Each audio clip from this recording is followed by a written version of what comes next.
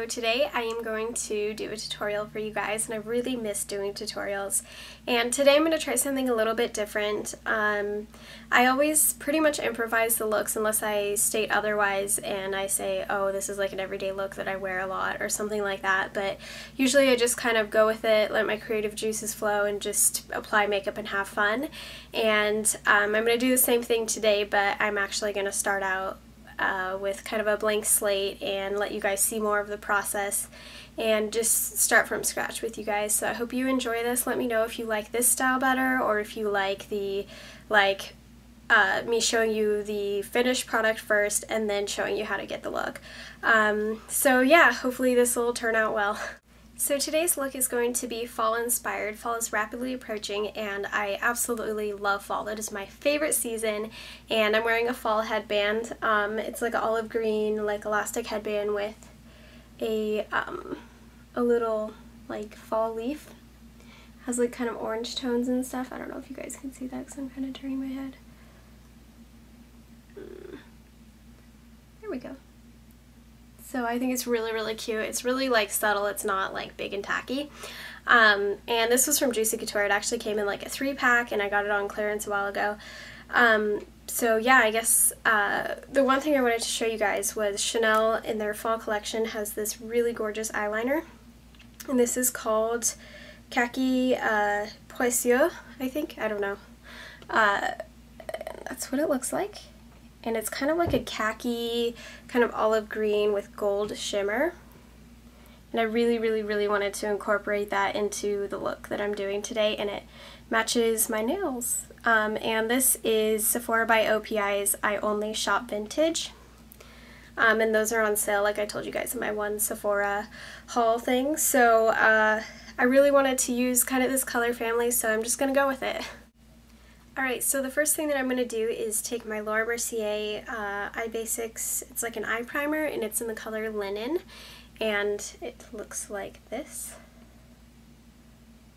And the thing that I find with this is that it's really smooth and silky if you apply it the very first thing that you do. And it helps with my, like I kind of have veiny eyelids, so it kind of helps like tone that down, and it's an eye primer, so you don't need to put any other eye primer on, but it also just kind of conceals a couple of imperfections on your eyelids before you apply eyeshadow. So I highly recommend this. You just have to put it on first, because I've noticed that with the texture, if you put on like your foundation and everything first, and I always put a little bit of foundation on my eyelids, it doesn't go very well over other products and it looks really clumpy and not very good. So it's the first thing I apply. So I put it on my eyelids, and then I take some and I go underneath as well.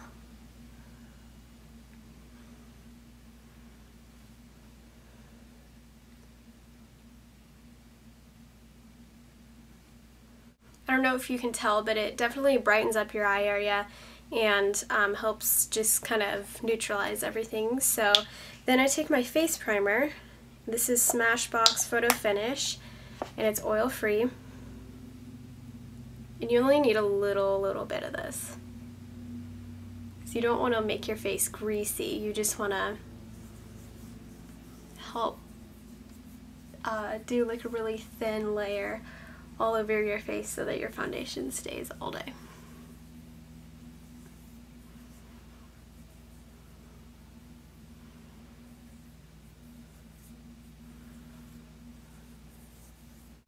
Alright, and then next I'm going to do my eyes before I do my foundation. So I think I'm going to use my Tarina Tarantino Emerald Pretty palette. And the reason being is that it has this really gorgeous kind of forest green, and then it has that really gorgeous kind of golden olive color. And it has like a brown and a lighter color, so I think this will be really good for kind of enhancing that Chanel eyeliner. So I'm going to take my MAC 217. I think I'm going to start out with the Very Wicked olive green color. And I'm taking off a little bit of like the fallout on the back of my hand. And I'm just applying that right to my crease area. I'm going to dust it on the lid a little bit.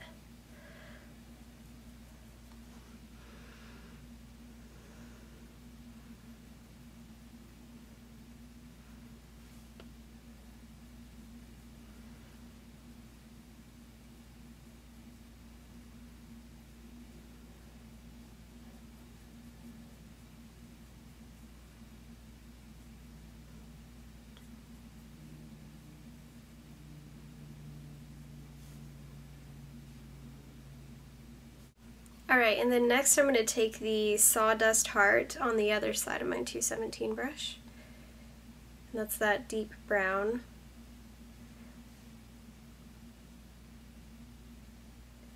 I'm just going to like deepen the green color.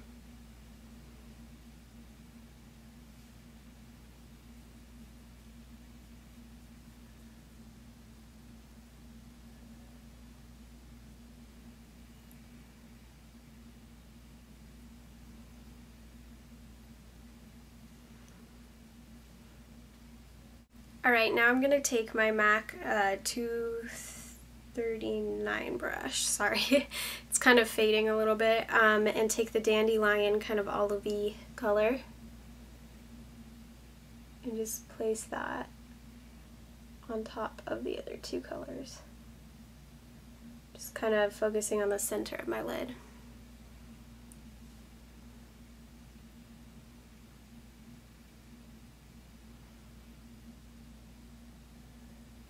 And I'm not rubbing, I'm just kind of dabbing it onto there.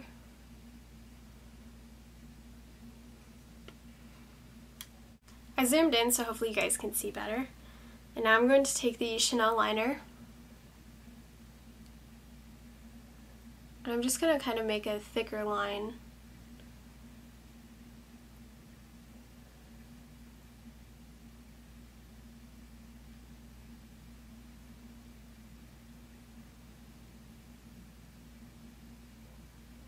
And then give it a wing.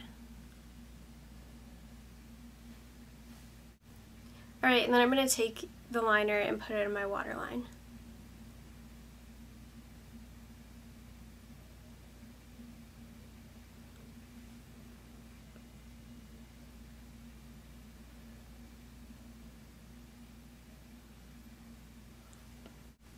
Then I'm going to take Sawdust Heart, the dark brown again, and I'm going to take that on a MAC 219.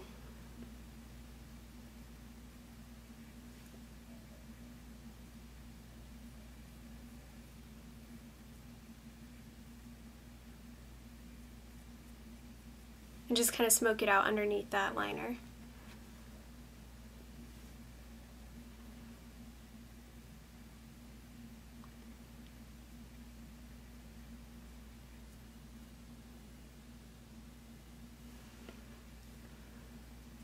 Then I'm going to take Dandelion and kind of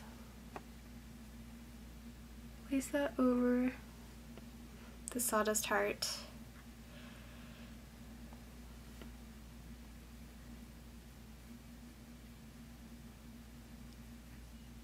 Just for a pop of color underneath. Next I think I'll do a pop of gold, so I'm going to take my Makeup Forever Flash, is it the Flash palette? Yeah, the Flash palette. It's the one with the colors. And I'm going to take the gold in that. Sorry, for some reason that is just not focusing, sorry. And I'm going to take my MAC 212. Get a little bit of gold. Then I'm going to kind of just work it on the back of my hand because you don't want to get a huge chunk of gold on your eye.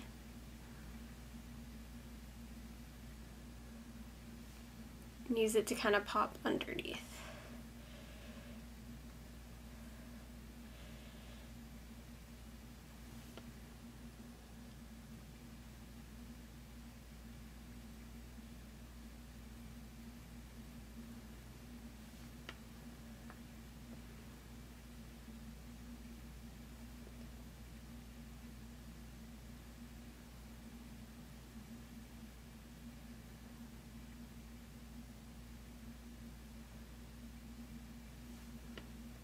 So something I've found myself doing a lot lately is layering eyeliners. So as gorgeous as that Chanel color is, I want just a little bit more of a pop and a little bit more definition. So I'm taking a Lancome art liner in brown, might be dark brown, and just really thinly lining my lash line. And that's why I did kind of a thicker line of the Chanel, so that you don't cover the Chanel liner, you just add a little bit more definition with another liner. Alright, and then I'm going to kind of highlight, so I'm going to use a Torino Tarantino brush. This is the 56 crease brush, and take the lightest color, Glinda's Kiss. And I'm going to take it off on the back of my hand a little bit just to get kind of the chunky glitter out. And then just start in the inner corner and bring it out.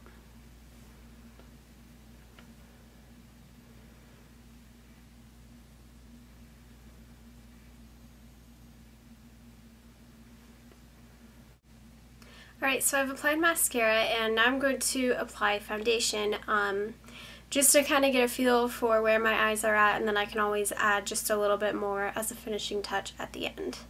So the foundation that I'm going to use is the Givenchy Photo Perfection foundation. It has SPF 20 and it is in the color number 1 or Perfect Ivory.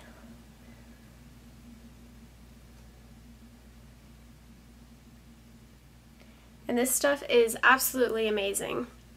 It kind of reminds me of Makeup Forever HD foundation, but it's just a little bit,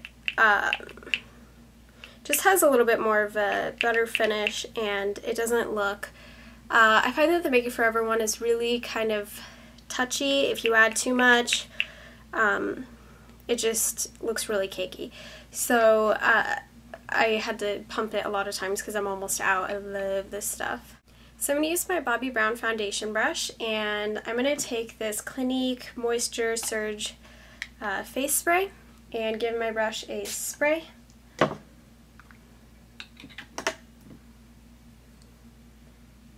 And then get some foundation, start working it into my skin.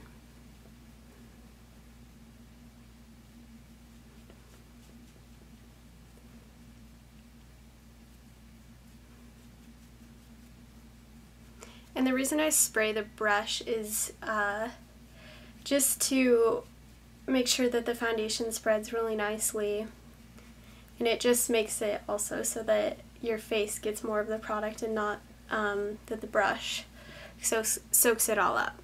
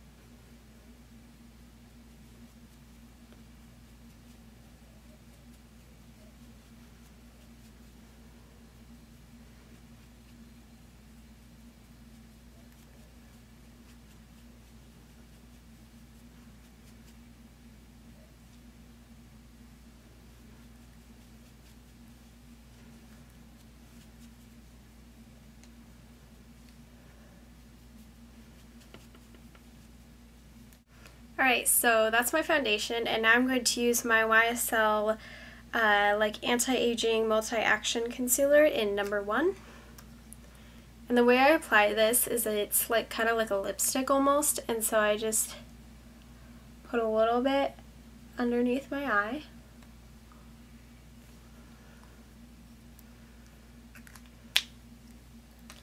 And then I just take my foundation brush and blend it in.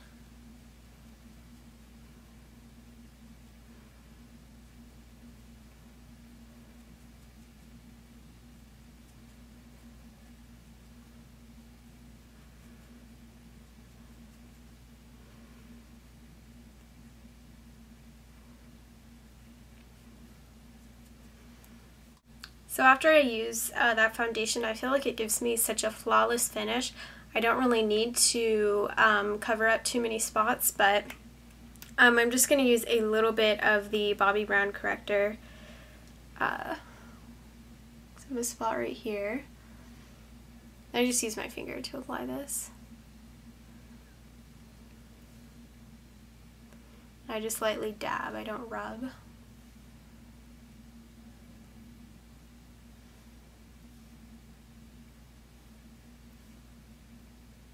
Gonna use a little bit on the sides of my nose.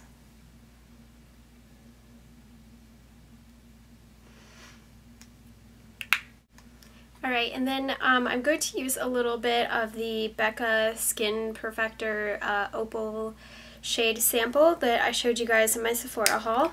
And one time when I squeezed it out, I accidentally got too much, so I just put it in this little like MAC jar. I'm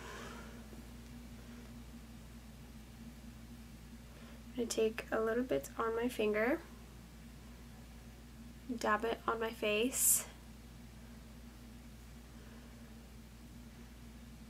a little bit right there. I find if I put it on my nose, it makes my nose look kind of oily, so I wouldn't recommend putting it there. And then I just take my foundation brush, just kind of blend it in.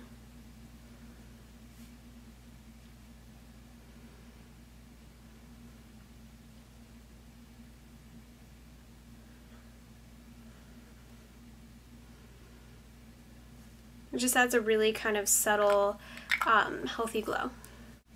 So now I think I'm going to take my,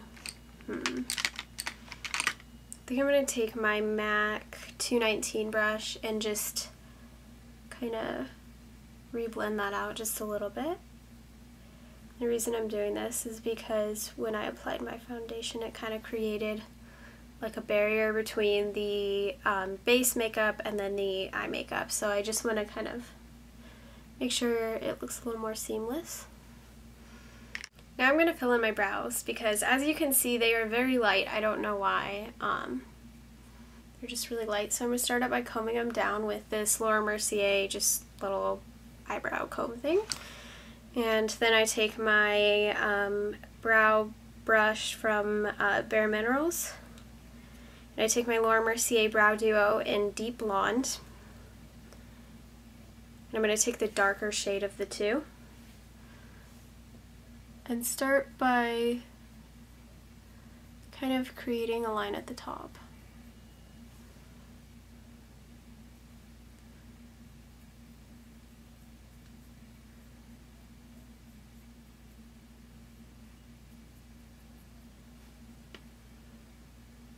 And then I start filling them in a little bit more.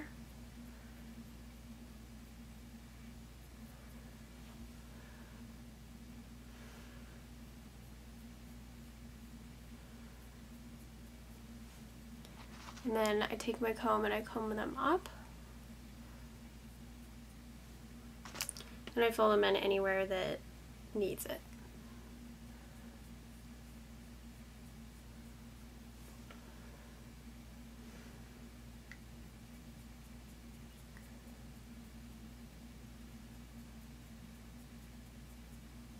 I try to really blend it out right here just because if you have it look really kind of dark, it'll look quite obvious that you filled in your eyebrows.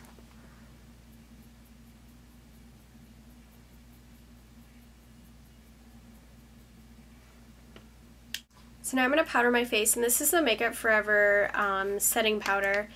And this isn't my favorite powder ever.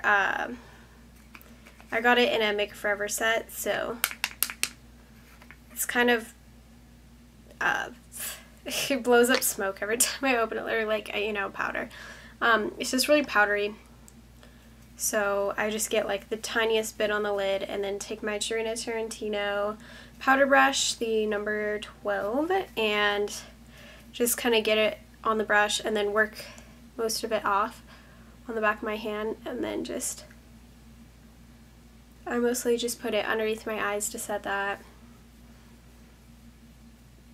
and just a little bit everywhere else. I just only need a tiny little bit of powder just to make sure my face doesn't look like greasy or anything throughout the day, but my skin is mostly dry, so I don't need like a heavy powder or anything. So I forgot to do this step earlier, but I take my Chanel Hydra Max Active Lip Care, and this is just kind of a lip balm, and it's really moisturizing. It's very light. It's not like chapstick. It doesn't feel waxy at all. I really recommend this for moisturizing your lips and just creating the perfect primer for applying lipstick. So for lipstick, I think I am going to use the Chanel Rouge Coco in number 38 or Superstition. And this is a really pretty beige color with gold shimmer. It has a hint of peachy, like kind of fleshy color in there. But first I think I'm going to use a little bit of lip liner. So this is the Too Faced Perfect Lips lip liner in Perfect Nude.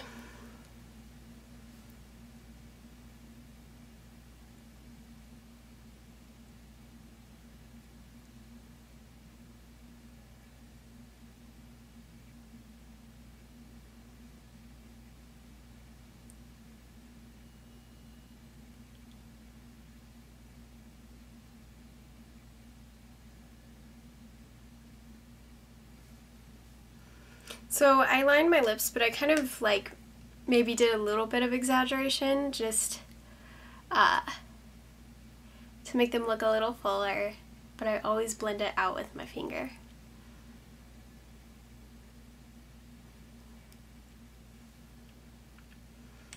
And then I'm going to take my lipstick and just apply that.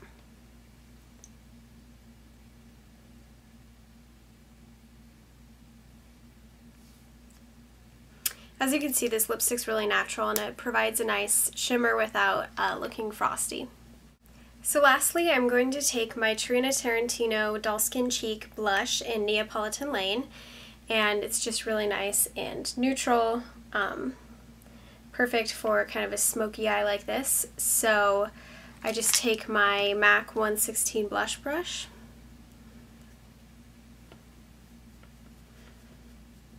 and I apply this to just this area right here, like my cheekbone, and a little bit onto the apple of my cheek. I don't bring it in too far here. I just want it to kind of give me more of like definition, and it's really perfect for fair skin. If you like think that bronzer is too dark, because a lot of times bronzer looks really kind of just bad on my face if I don't take pretty much most of it off on the back of my hand and then apply it. It just looks really just not right. So this is like a nice alternative because it's a little bit peachier and not so like bronzy, and it adds nice definition. So that is it for this look. Let me know what you think about, do you like the way that I did my tutorials before, or do you like it in this format where I just kind of go with it and you kind of get surprised by the finished look at the end? Just let me know what you think, and let me know if you like this look and if you're going to try it out. And I totally recommend this Chanel eyeliner. They told me at the counter that it was limited edition, but when I looked it up it said it was not limited edition, but it is a really gorgeous color for fall, and I love how it matches my nails. So yeah, that's it for this look. Thank you for watching, and I'll see you guys in my next video. Bye!